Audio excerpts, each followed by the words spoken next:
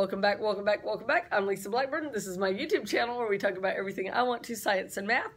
And today we are doing Unit 4 in Chemistry about bonds, Part 2.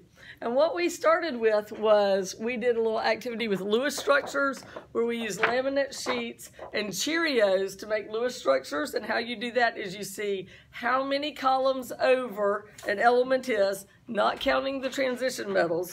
You put a dot around each side for every column, and then once you've done more than 4, you double up. So that's Lewis structures. We did it with Cheerios. It was delicious. Sorry you weren't here. And now we're talking about how you translate that from Lewis structures to formulas.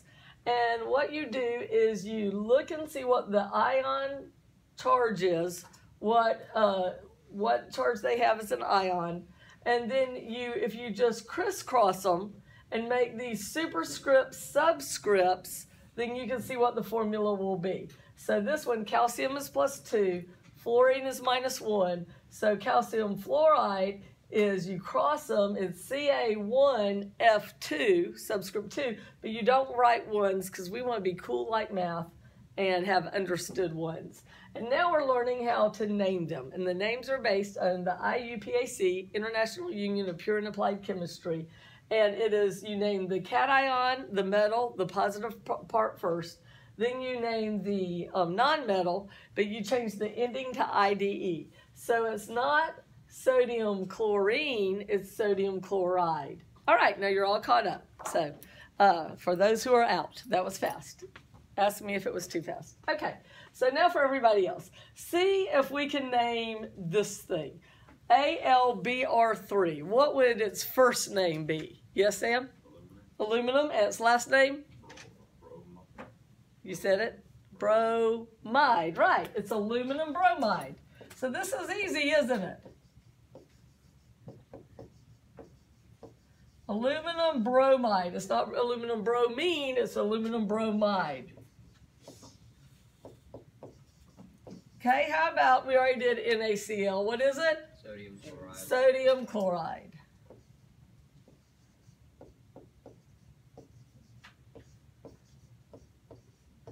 Now, you've read packages, you've looked at the back and read the ingredients, and it's not quite that simple. There's a little more to it. So there's one other thing.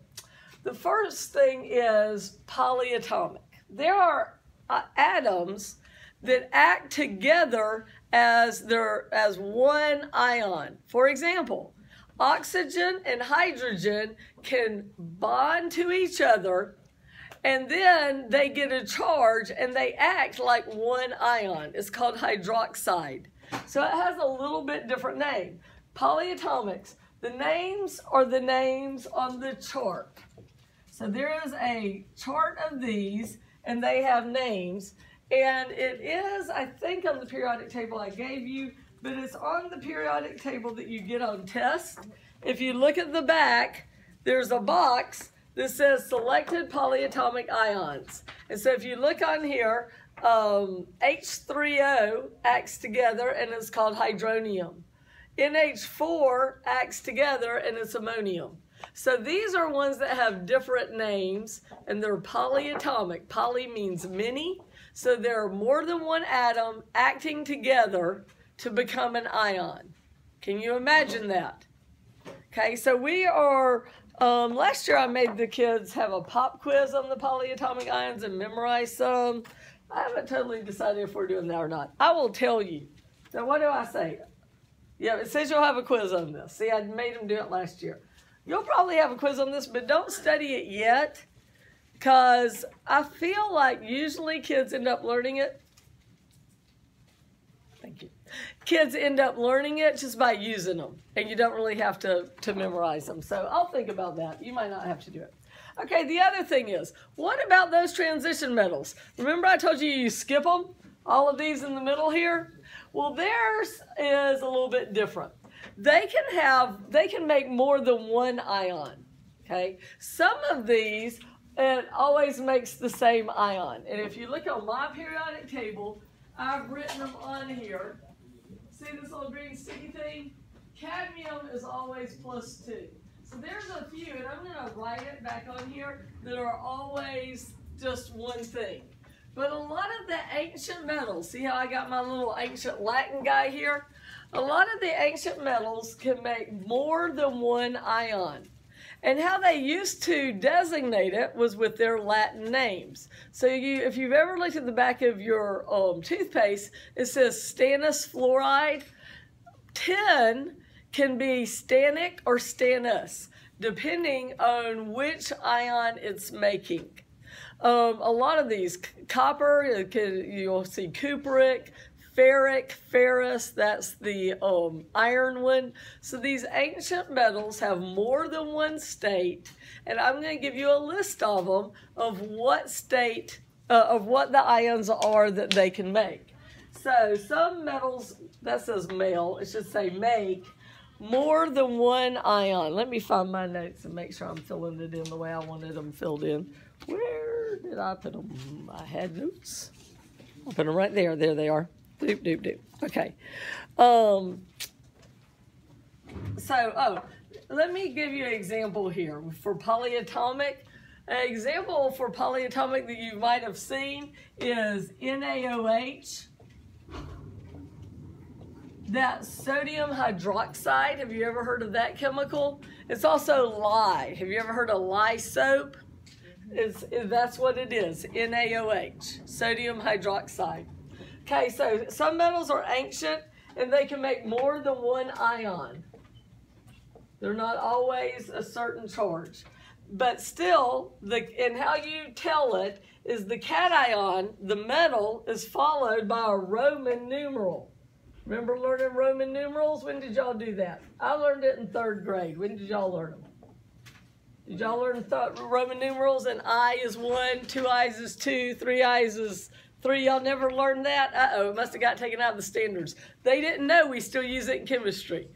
IV is 4, V is 5, VI is 6, VII is 7, VIII is 8, IX is 9, and X is 10. That's about all you need to know. I will write that down for y'all on the ancient metal sheet, since some of y'all have not learned Roman numerals. Things that we used to learn, they don't always teach now. All right, that was a big movement in the 90s in education. They said that we were teaching too many things shallow. We needed to teach fewer things deeper. I don't know that it worked, but that's what they did. Okay, then, so that's the way that's considered the accepted way, is that you put this Roman numeral after the metal to tell what charge it is. So if it is got a Roman numeral 2, that means its charge that it makes is +2. If you had a Roman numeral 3, its charge it would make would be +3. That's the way that it's supposed to be, the way we do it now. But, so in the 80s, the dark ages of the 80s, when I learned this, they said there was an old way to do it based on their Latin names, the whole stannic fluoride thing, instead of doing 10 Roman numeral fluoride. But just like how they lied, say when we were switching to the metric system in the 70s, they lied about this. So when I was your age in high school and they said, this is the old way, we don't use that anymore, I didn't bother learning it. Got to college and everybody was using it. They still use it to this day. It never went away. Just like how feet and pounds and miles didn't go away, the old Roman names for this hasn't gone away. Clifford, put away your phone. No phones. Pay attention. Chemistry's hard. This part in particular is a little bit hard, this Roman numerals and Roman name stuff. All right, I'm going to scroll this up. And I'll show you a little bit more about how it's done. But you're going to do a worksheet on it that will help also. Please roll, please roll, please roll. It's not.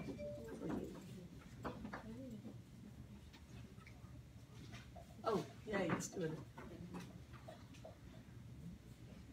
Okay, so they also can have a different name based on its Latin name.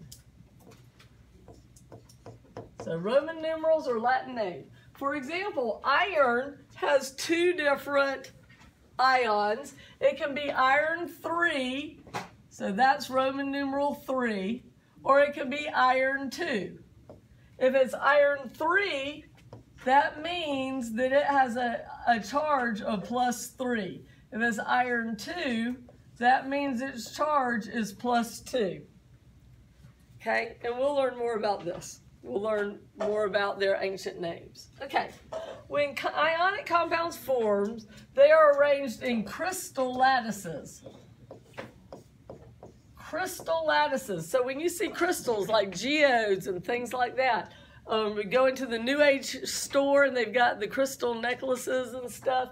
Though you know that it's an ionic compound because they make crystals. So salt is an ionic compound. Salt makes crystals, doesn't it? If you ever looked at salt up close, they're tiny little bitty squares, little bitty cubes. You ever looked at them real closely and saw that? It's interesting, isn't it? One just little thing like sodium chloride, one little unit is called a unit cell. And if you take AP chemistry, we will learn a lot more about this. We're not going to spend too much time with it, but come back for AP, not next year, but the year after. You can take AP chemistry, get college credit for it, do new things, take a hard test. It'll be awesome. Okay, AP Chem. It's fun. I took it in high school. It was fun. I liked it. We did really interesting labs. Okay, now, some are called the unit cell. We are going to, ionic compounds versus covalent compounds have certain characteristics that you have to know for the test. I'll say something like makes crystals, and you say ionic. Okay, so we're going to do a lab though. I don't want to tell you the answer. I want you to discover the answer in the lab. So we're going to learn the characteristics of ionic compounds in lab.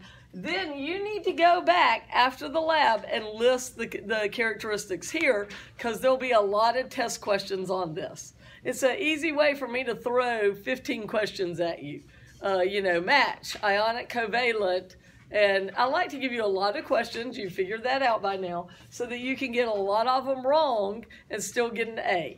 I'm still a little mad at the physics professor I had at Georgia State who only gave us 4 questions, no partial credit. I told y'all that. Either make 100, a 75, a 50, a 25, or a 0. No partial credit. I think he was lazy. He didn't want a grade, but still a little mad at him. Okay, now the other thing I told you is that some are constant. So we'll leave this here, we'll write it here. Some are constant. And I want you to write this on your cheat sheet periodic table. Silver is always +1. Cadmium is always +2. And zinc is always +2. So I want you to write those on your periodic table. You'll be able to use that periodic table on the test, and that way you don't have to memorize them. Or you can memorize them if you just want to. Feel free. Okay? Now, so one of the things when I used to teach this, in the book that we had, y'all don't have books, but we had a book, and it talked about how in the earth there are these like giant geodes. They're called salt domes, and they're these caverns in the earth full of salt crystals, and it's very, very stable. And in this book, they said it would be a good idea it's a place where we can put nuclear waste to store it. Because, nobody wants the nuclear power plant waste stored in their backyard and give you cancer, and give your kids birth defects, and then cook you like a hot dog from the inside out. So nobody wants that. It's why I'm kind of against nuclear power now. I think ever since they had the earthquake in Japan that cracked open the nuclear power plant and it's killing so many people in America and Japan, I just think that it's too dangerous, that we're a little arrogant. But you can make up your own mind about that. But their idea was that it was a place where we could put this leftover nuclear waste. Mr. Myrick is actually a geologist. His degree is in geology. I don't know a whole lot about geology. I was a chem major, not geology. He has a master's degree in geology, and he said, no, no, no, no, no. They're not that stable. They would not be good for nuclear power. But he said what they do store in them, and that's why we have the little nuclear symbol. Do you have it on yours, or did I take it off? I didn't want to confuse you. I might have taken it off. So anyway, the reason, he said what they store in them is extra oil. They're down in the Gulf. underneath the Gulf, and they'll put the federal oil reserves in it, and it's okay to store in there, because you know, like the ocean floor naturally has places where oil just leaks out into the ocean, and the ocean can clean it. Like when they've had oil spills and stuff, it's bad at first, it like kills the fish and the birds and stuff, but given time, the ocean can actually break down oil. It's part of nature. So that's kind of cool, isn't it? So he said no. So it's a good place for, according to Mr. Myrick, oil storage, not nuclear waste. He says the book is wrong. And I trust him. I think he's right. Okay, so ionic bonds are when electrons are transferred, and you learned that in physical science in 8th grade, didn't you? So the other one is covalent bonds. What did they do? Do you remember 8th grade physical science? What do they do with their bonds? They share them. They're between two nonmetals. So that's how one way you know. They're between two nonmetals. And they share an electron pair. They share two, not just one. They each contribute one electron to share, and then that makes the bond. So example is methane. Okay, so now I'm going to try to scroll up. We'll see if it'll let me do it. I'll do lots of clicking like I did last time. Ah, that worked. Ha-ha. Oops. All right. So I said time to learn carbon's real Lewis structure. It's not really the real Lewis structure. It's the orbital diagram. When we did the orbital diagram for carbon,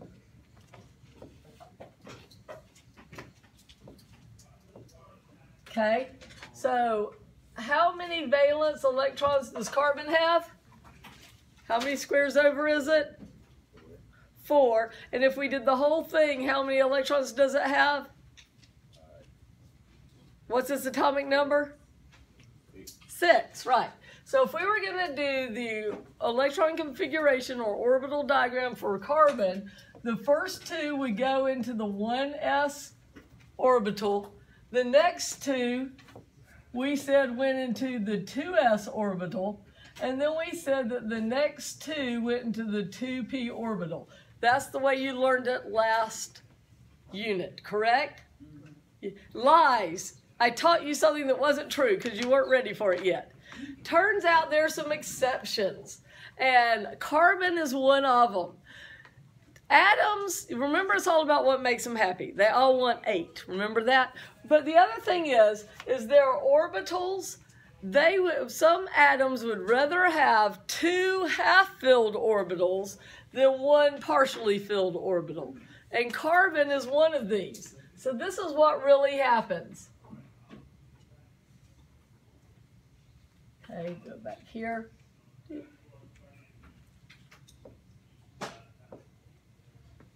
All right, so this is what it really does. It does, the first two do go into the 2s. The next one goes into the 1s. The next one goes into the 2s, but then the next 3 all jump up to 2p. So that's why the Lewis structure of carbon is 4 dots, 1 on each side, ready to make a bond. Carbon can make 4 bonds because of this. If carbon wasn't a rule breaker and didn't do this, making 2 half-filled orbitals instead of this one being filled and that one partial, we wouldn't have life. Well, I told you how life is based on water. Life is also based on carbon doing this. Because carbon can make 4 bonds, then you can make millions of chemicals out of it, the chemicals needed for life. It's why you are a carbon-based life form, because carbon's a rule breaker. Does that make a little bit of sense to you? Okay, so carbon is the king of the covalent compounds. Carbon, remember how we skipped it? Its family was the skip, because they don't do ionic. They only do covalent. They have recently, in the last couple of years, forced carbon to do some +4 and -4 ions. They've been able to use it for a cancer treatment, but In nature, carbon doesn't do this. Carbon always shares, okay? And they make 4 bonds, okay? So here's an example one. You could have carbon, I'll go back to red.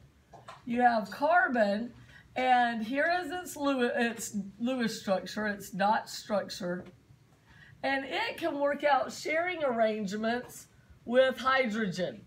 So here is hydrogen with its dot structures. Didn't draw real good, but you can kind of see it. So you can see how the hydrogens each put in their 1 dot, their 1 Cheerio. The carbon's got its 4 Cheerios, and it lets it make 4 bonds, 4 covalent bonds, where it is sharing its electrons. Now I know hydrogen is over there with the metals, but hydrogen isn't really a metal. It's not ductile, it's not malleable, it doesn't conduct heat and electricity. It's really, so sometimes in some periodic tables, it'll be floating above all the other elements in the middle, like a demigod above the earth. So anyway, so sometimes you'll see it over there. So don't think of hydrogen as a non-metal.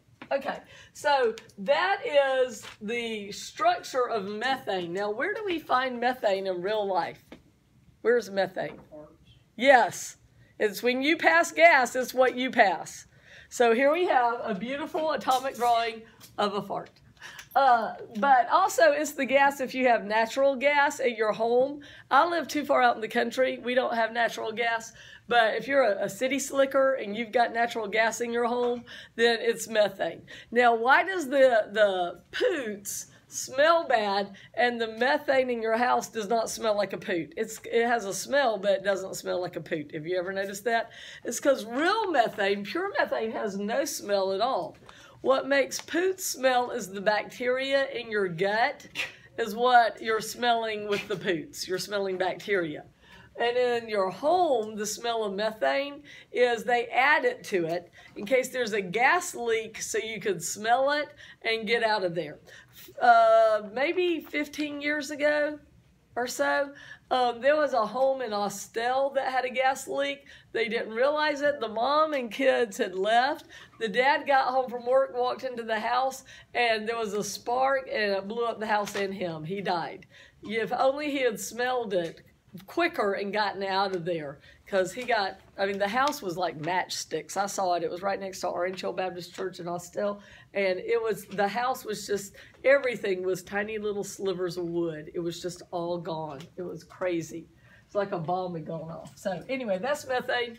It can be dangerous. Oh, and the question I always ask is, since it's flammable, can you light poots? Yes, you can. Should you? No, you cannot. You should not, because you can get very badly burned in a very sensitive part of your body.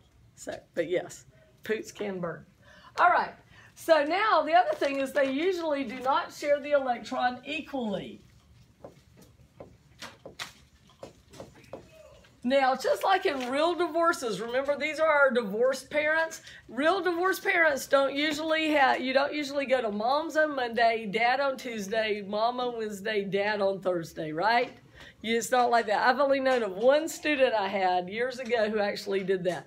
The parents had bought houses next door to each other in the same neighborhood, and the kid did that. Monday mom, Tuesday dad, they just every other day switched. To me, it seems a little hard on the kid. Like it'd be a little hard, but they did that. So usually, just like in real divorces, one parent usually has custody of the child more. And with the elements, it's the same one. Remember how we learned that word electronegativity? The ability to attract an electron to oneself.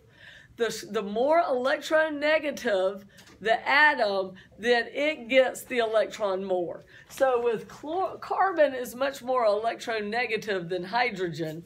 It gets the electrons more and hydrogen gets them less.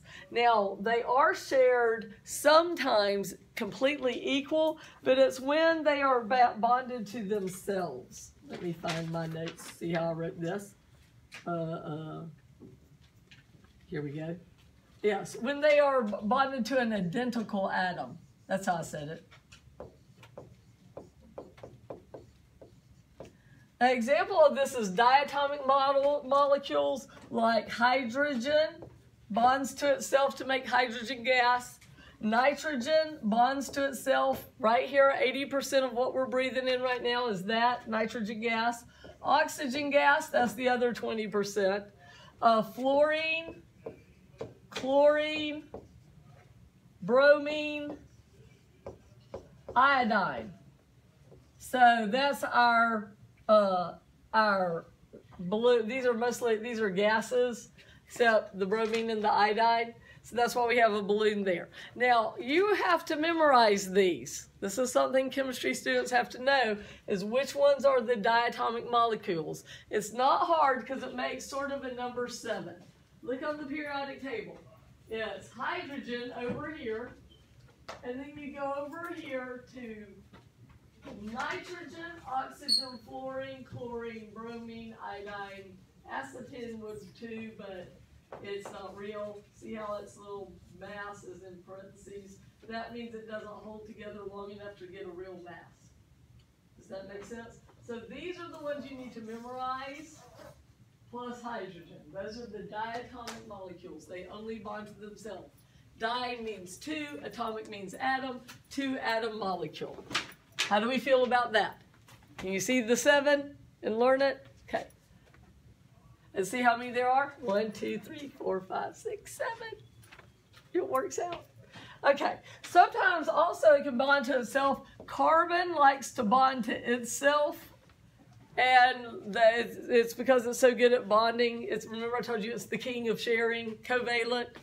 So it bonds to itself. It's not diatomic. Carbon doesn't just bond to itself like that.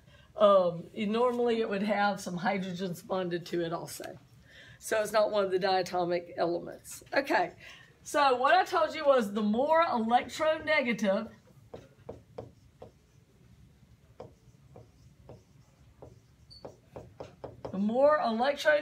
atom gets the electron more.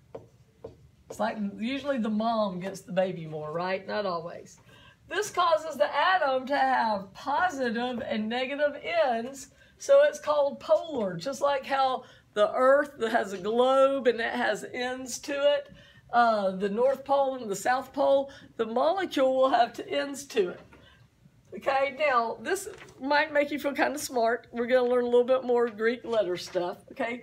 The positive and negative region of a covalent compound is called a dipole moment. It sounds like a moment where you're drinking coffee, a moment to relax. But no, it's called a dipole, two-pole moments. And they have symbols for it. Oops, take that off. More fun with sound effects. Okay, and so this is a lowercase, did I get it? A lowercase Greek letter delta. Remember the uppercase delta is the triangle. The lowercase delta looks kind of like an 8 that's not finished. Looks like that, okay? So these are the symbol for partial positive and negative charges. It's not a whole positive and negative charge like these are. These are whole charges. Big, strong ionic charges for the ionic. But for the covalent, they will have on part of the atom will have a region with a positive or negative charge. So if it's positive, it gets a little plus. If it's negative, it gets a little negative. Another way they will show this is with an arrow. And